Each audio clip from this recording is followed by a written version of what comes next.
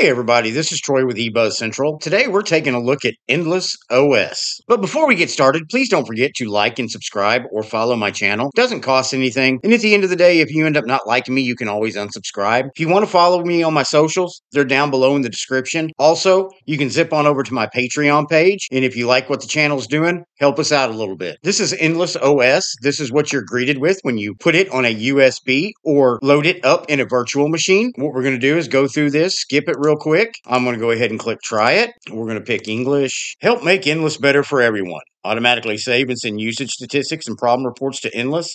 All data is anonymous. I think I will opt out of that. And now we're ready, so we're going to try it. Well, here we are, Endless OS. As you can tell right off the bat, it's got a different desktop than you're used to seeing. It's almost like the application menu in GNOME, and I think you can scroll through it, and it stays up on the page. So it comes with Chromium and Chrome. I'm going to go to their website. Okay, their website pops up. When you open Chromium, it automatically has ad block turned on by default, so I'm going to go ahead and shut that. And this is Endless's website. Basically state that it's technology that enriches life. Endless OS comes preloaded with hundreds of useful resources for students and families and even works without internet access. So what they're saying is once you have it installed, if you don't have internet access, you can still get plenty of use out of this operating system. Contents and apps for education and opportunity. It's got learning resources with over 50,000 Wikipedia articles, video lessons, and apps across a range of topics. Endless puts knowledge at the learner's fingertips. School and entrepreneurship, a powerful tool for school and creating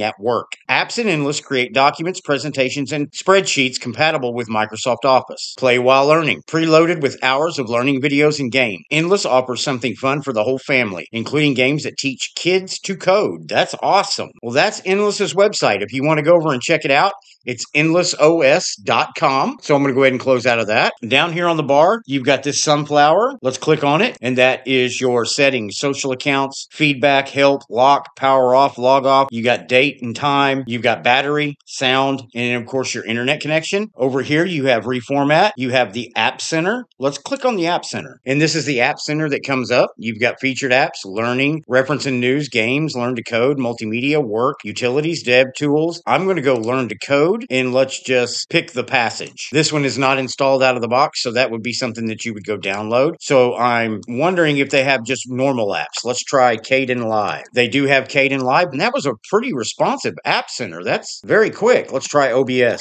And there's OBS. This App Center, guys, is very quick. I know in some distributions, when I go to the App Center and type something in, it takes a while to load. This one, as I'm typing, it's filling in the blanks. LibreOffice, and there you go. So a very responsive and quick application store.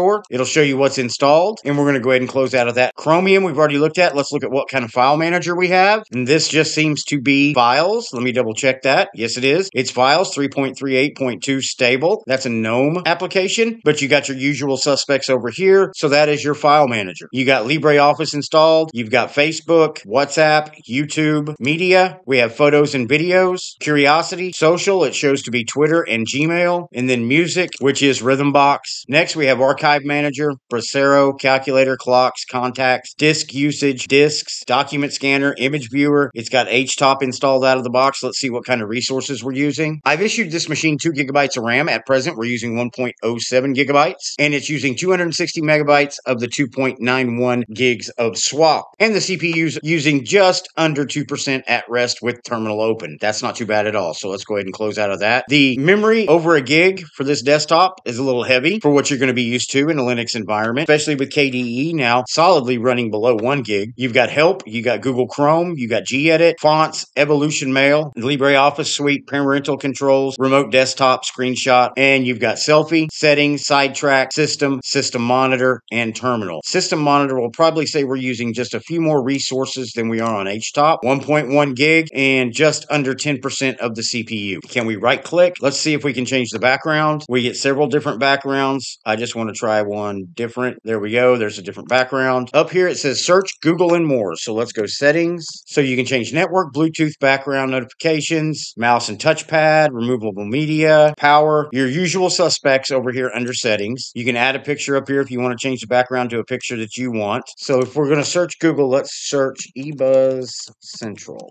Okay, so Chromium opens up. You've got eBuzz Central on YouTube right there. So we're good to go. That desktop search worked out pretty good. So I'm going to go ahead and close out of that. that. It's a very interesting operating system. It is different. It's not something I believe I would use on a daily basis because it's more focused towards kids, I do believe, which is fine. We need variety in Linux, and believe me, we have it. But Endless OS looks definitely impressive. It's clean. It's a little heavier on resources than I want, but at the same time, it's something new, it's something different, and it's something that can bring more people to Linux, I believe. Tell me what you think about Endless OS in the comments below. Is it something you would use? Do you think it's more kid-focused or play-focused? Do me a favor before you go. Like and subscribe or follow my channel. Doesn't cost anything, and at the end of the day, if you end up not liking me, you can always unsubscribe. Plus, follow me on my socials. They're down in the description below. And if you like what we're doing with the channel, zip on over to Patreon and help us out a little bit. Thank you for watching the video, and I'll see you in the next video.